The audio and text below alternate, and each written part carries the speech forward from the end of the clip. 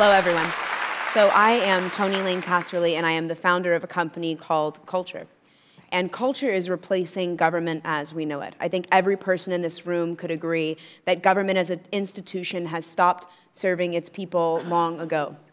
Human life is not a means to an end.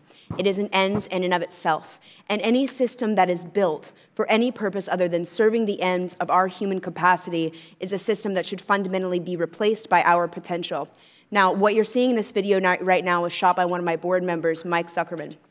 This is a village that popped up over the last 3 years. 1 million people, larger than the size of San Francisco, New York, Los Angeles, and a third the size of the country of Singapore. These are people that will likely never have a national identity, and it reminds me of something, though. No money, popped up over a short amount of time in extreme conditions. Burning Man.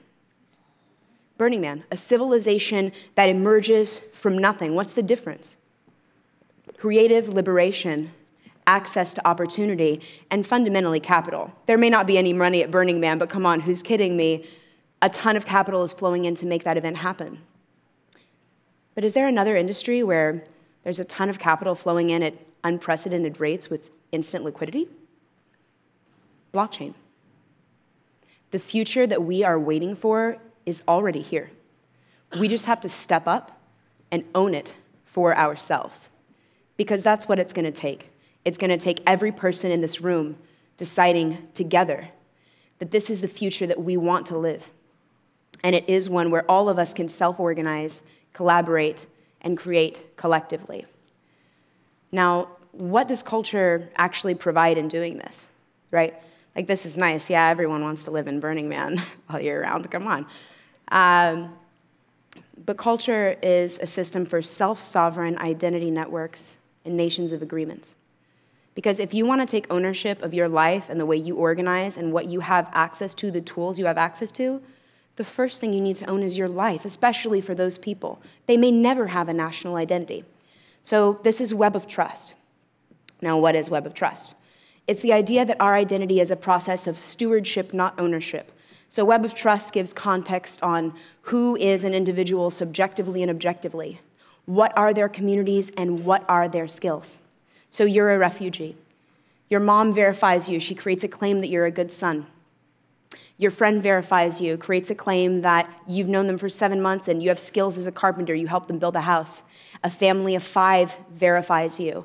And they say that you have skills at speaking English with proficiency well enough to teach and that you work well with children because you've been teaching theirs for the last 3 years. You actually understand now who a person is.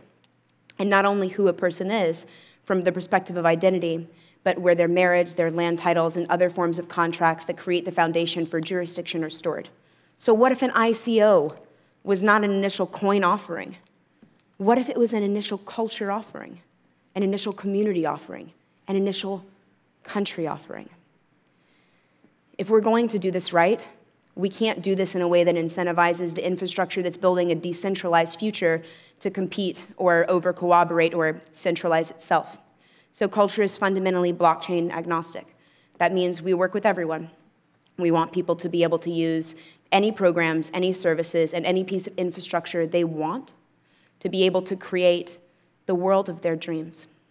And this is who we're working with. One of my business partners is an Indigenous elder, so we work with the Wakpala Society that was helping to lead in Standing Rock. He's also on the High Council of the Maori. Christopher Allen is the co-author of TLS. He's a technical collaborator. He's stewarded the Web of Trust community for years.